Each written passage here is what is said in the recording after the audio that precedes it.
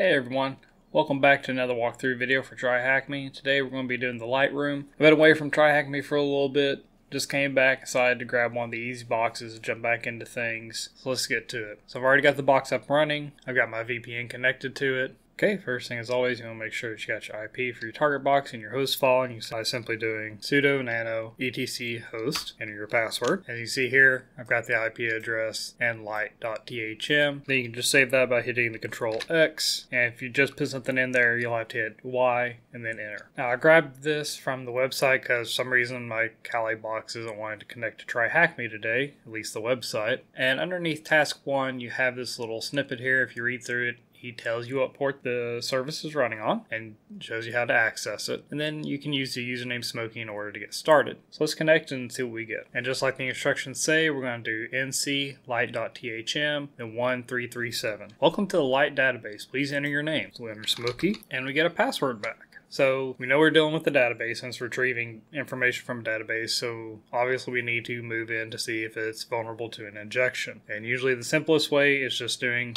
a single quote. Unrecognized token, so it looks like it is. And if you're having a hard time parsing this output, don't pay attention to the double quotes. Let this part tell you what's going on. It's our single quote in the middle of two other single quotes, and then limit 30. First thing we need to do is kind of figure out what database we're working with, and to do that, we're going to try to, first off, see if we can get a union statement running. And if you're not familiar with union statements, basically it takes your query, so in this case, say if we passed the username Smokey, right? And then we did single quote union select asterisks from information underscore schema, because I'm mostly familiar with MySQL databases. It will take any output it gains from that username Smokey and combine it with the output of the other command and throw them together. So let's see if we can do some simple union statements and can get anything back. Okay, so first we're going to do a union select one, and then this dash dash space dash is just a way to do comments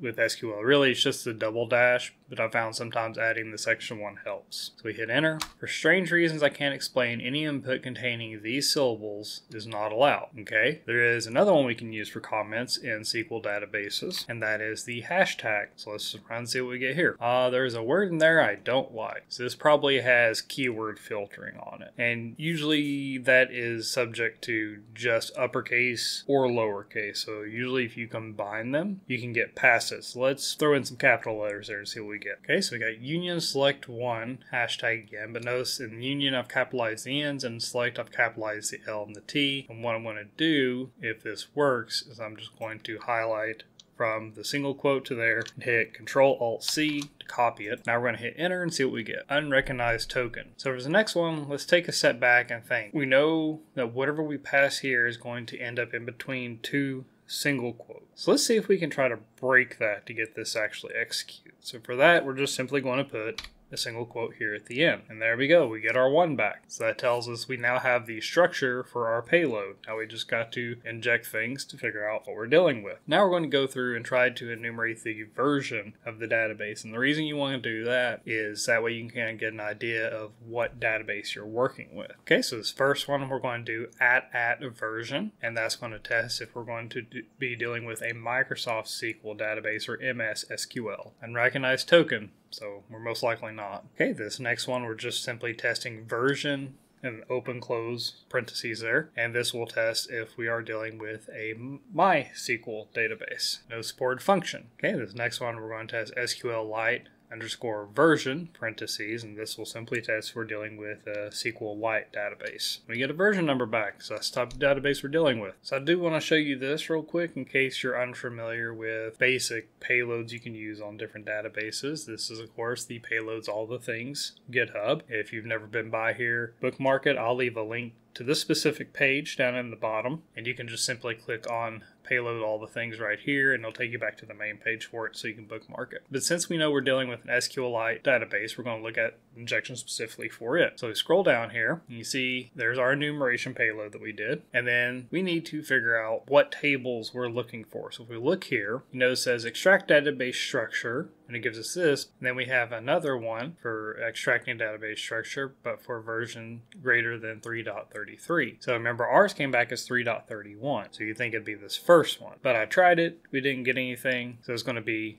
the second one. We'll have to use the master option. Okay, so we're back in our terminal. We've got our SQL from SQLite master statement in. So let's see what we get. Alrighty, so we get back a line for create table admin. We see the information that's put in when the table is created, so we know I have username and password. Now, there is one thing to note here. We're essentially only receiving one line of output with the way this is structured. It's only printing out one line. So to check that there isn't more in the database and there's more tables, we can rerun our previous statement, but we're going to use an option called group concat. Okay, so here's that, and as you can see, it's the same statement as before down here, except all we're doing is using group concat, and we're putting SQL inside that. So let's see what we get with this. Alright, so now as you can see, we not only have the admin table like we did before, but we've also got the user table. So going forward, we're going to keep using this group concat to make sure we get everything in our output. The first question asking what is the admin name. So we know we want to focus on the admin table. So let's go see what usernames we can pull out of it. Okay, and we're going to simply do that using the